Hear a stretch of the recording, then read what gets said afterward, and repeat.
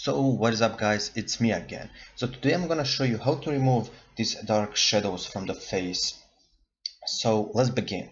What you have to do is select those dark areas, and the way of doing that is go to the channels, hold Ctrl and click on RGB. Now go back to the layers and go to the select and inverse. Now with doing this inverse, you select those dark areas. Now make this as a layer. Go right click. Actually you can just go and press Ctrl J, and that's the shortcut of making the layer, this as a layer. Make the mode as a screen, and this will brighten up the image. Now let's make one step before doing the mask. Go double click here on the layer and move this underlying layer to the right.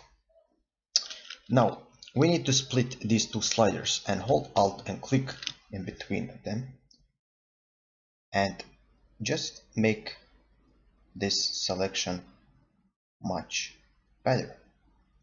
Okay, let's see. This is making the parts that should be dark, they will be dark by doing this. Okay, now we need to make a mask. Hold Alt and click here on this icon here and take the brush tool. Make sure the foreground and background color are white and black, and yeah, the flow, let me put it around 50, doesn't matter, and make this soft and just start painting. And as you can see, the shadows are gone. I'm not gonna mess with the hair. Here is fine, but I wanted to make this area brighter. Now let's see before and after. It's much better result.